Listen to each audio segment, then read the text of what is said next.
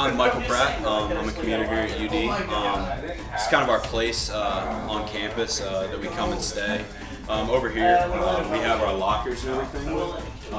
It's kind of a nice place to keep our stuff. You know, we don't have to carry it all around all day. I use it all the time. I mean, it's, you know, we don't have a room to keep our stuff, so it's nice. And you know, we have a couple couches, some tables, some more lockers over there. Just kind of our nice place. We have a little kitchen too that makes life really great.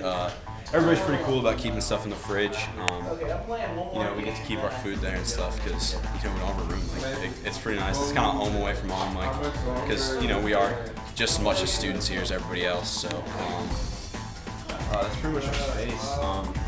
You know, being a commuter here is pretty nice. I mean, you know, I'd rather stay on campus personally, but you know, it saves a lot of money that I don't have, so that's why I do it.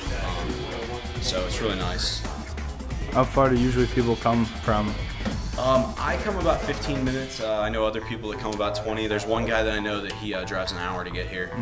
He comes from Mason, so we all come from different places, different areas, and it's just a little bit of everything in here. Everything goes. So.